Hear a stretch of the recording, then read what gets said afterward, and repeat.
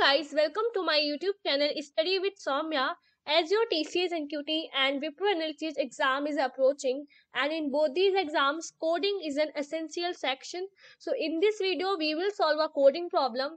First I will discuss the approach to solve the problem, and then we will solve the problem using a particular language.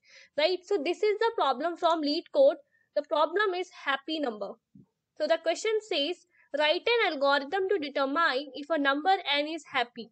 A happy number is a number defined by the following process. Starting with any positive integer. So the first thing is, number is always going to be a positive integer. Replace the number by the sum of the squares of its digits. Repeat the process until the number equals 1, or it loops endlessly in a cycle which does not include 1. Those numbers for which this process ends in 1 are happy. Return true if n is a happy number and false if not.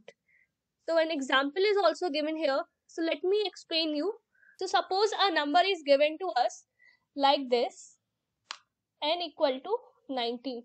So what basically they are trying to say, we have to square the digits of this number 19.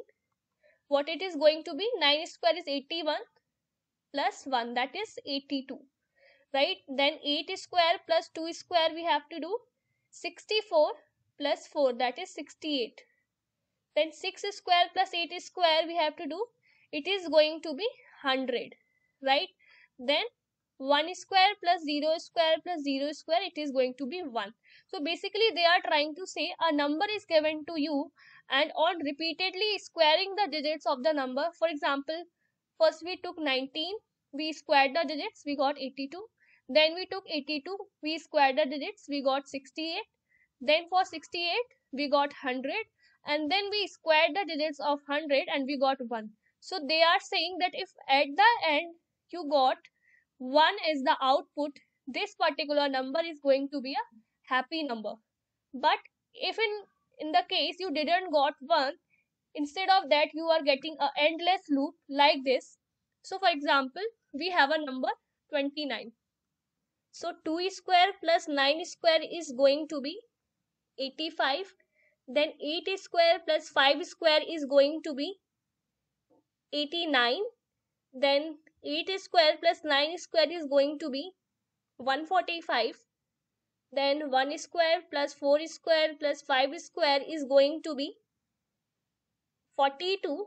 Then 4 square plus 2 square we will get 20. On for this we will get 4. Then 4 square is going to be 16. Then 1 square plus 6 square is going to be 37.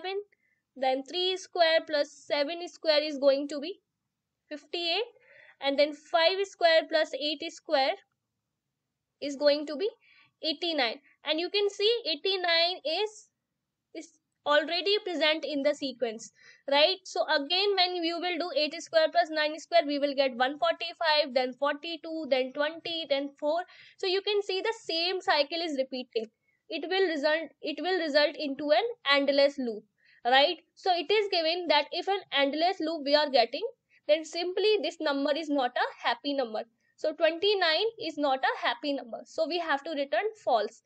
So if a number is happy number, then we have to return true, otherwise we have to return false, right? So let us see how should we have to implement this, what should be the approach, right? So what we can do, first we will run a loop, right? We will run a loop up to the time condition is true. Then what we will do, suppose your number is 19, so we want these two digits square and along with the sum, right? So for this what we will do, we will run another for loop, and here we will check while the given number, that is 19, is greater than 0.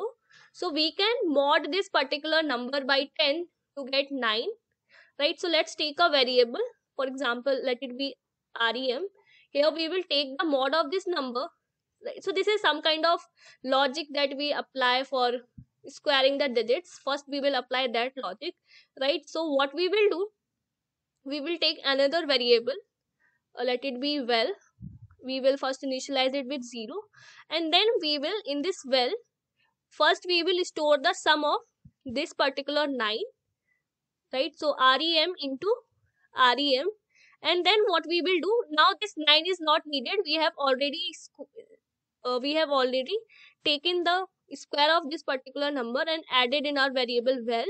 Now we will divide our number by 10 so that we can get rid of this 9. So this we will do, right? And then the value will be calculated, and it is going to be 8 square, okay, 9 square plus 1 square, that is 82, right? So 82 will be our value now. So what we will check here, we will check that if our value is equal 1, so we can simply return true, that the number is happy. But right now the value is 82. So what we will do, so we will use the a very famous data structure in Python, that is dictionary.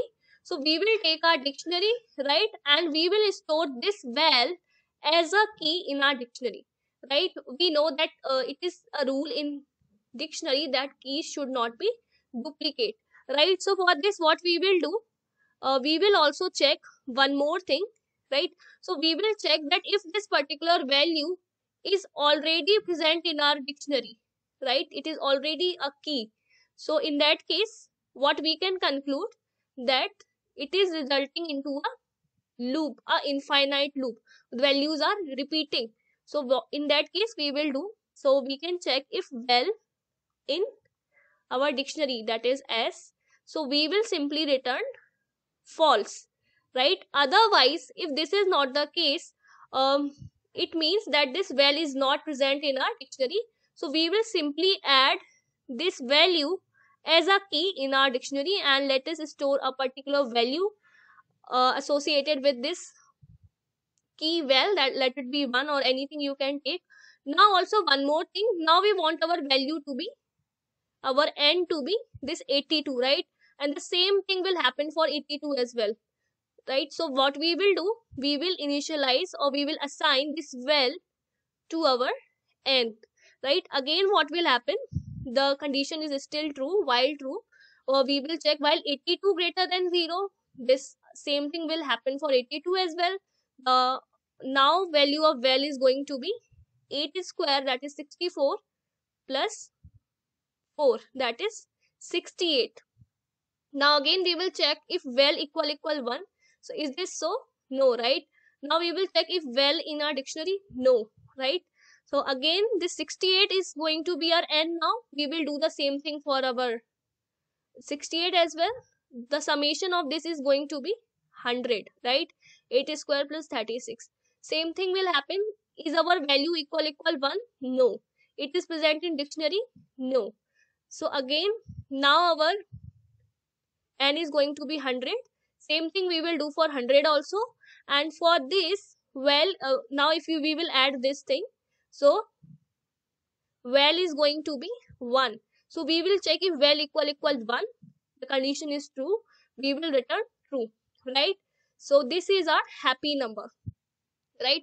The same thing we can do for we can check for 29 as well. So here what will happen, we will get a repeated value and then we will return false, right? So let us see how to implement this particular approach. I hope the approach is clear. So let us implement. So what we will do first, we will take a dictionary, we will name it as s. Let me increase the size,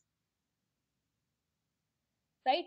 Next what we will do, we will run a loop while true, then we will initialize our variable val with 0, and here we will check the condition while n greater than 0.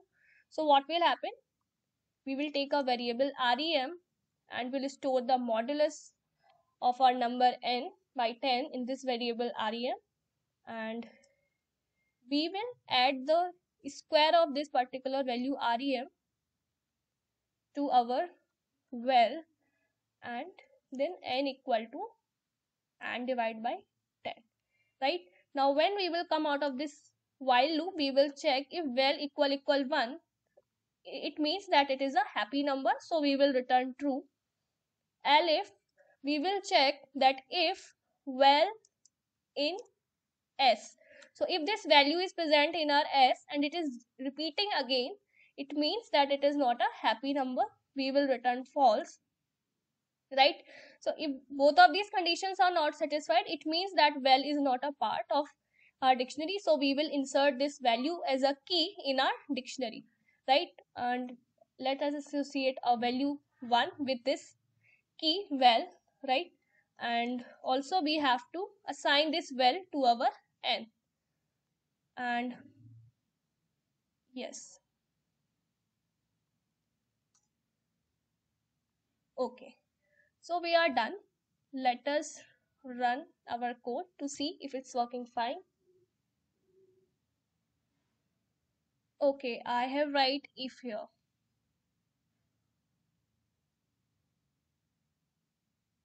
Yeah, it got accepted. Let us submit our solution. Okay, so it's working fine and it is giving that it is faster than 94.16% of Python online submissions. That's great, right? I hope the approach is clear, guys. And I'll be making more videos on coding. So make sure to practice the coding section. It is very, very important, even for your interview also. Thank you so much for watching this video. Do subscribe my channel and hit the like button if you like the video. Bye bye.